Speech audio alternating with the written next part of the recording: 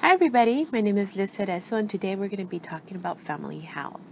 As a mom to 3 kids, there is nothing worse than having one sick kid and 2 healthy kids, or 2 sick kids and 1 healthy kid, or one kid is doing okay and the other one just starts to bring home the school germs.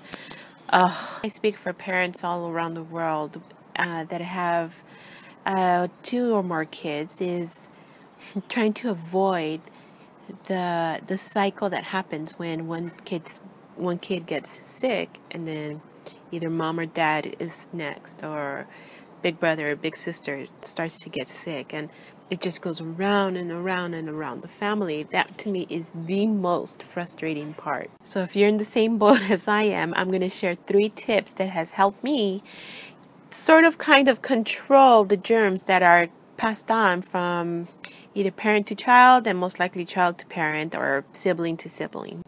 Tip number 1, stop sharing.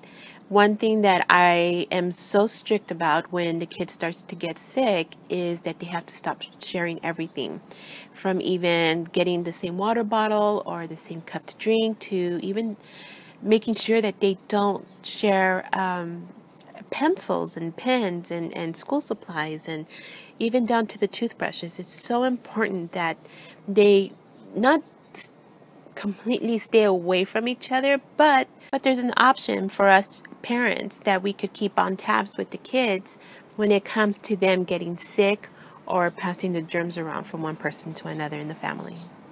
Tip number 2 is disinfect at night.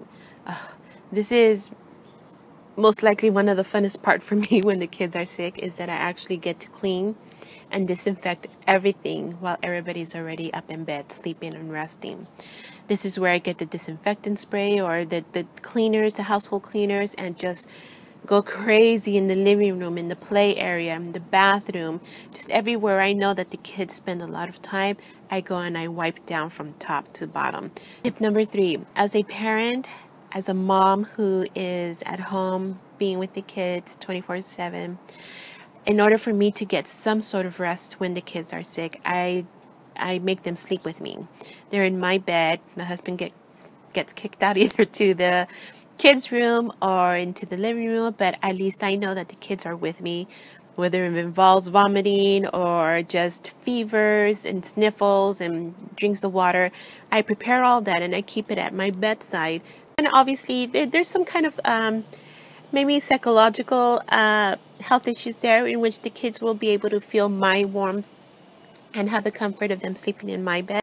And plus, it'll give you peace of mind knowing that the kids are there with you and you could just touch them for fevers, or just be there to comfort them and actually comfort each other. Those are my tips. I hope they help you as much as they have helped me during this cold and flu season, and sort of kind of put your mind at ease when it comes to the kids being sick, maybe all at one time or even just one kid, and help stop the vicious cycle that these germs could have within a household.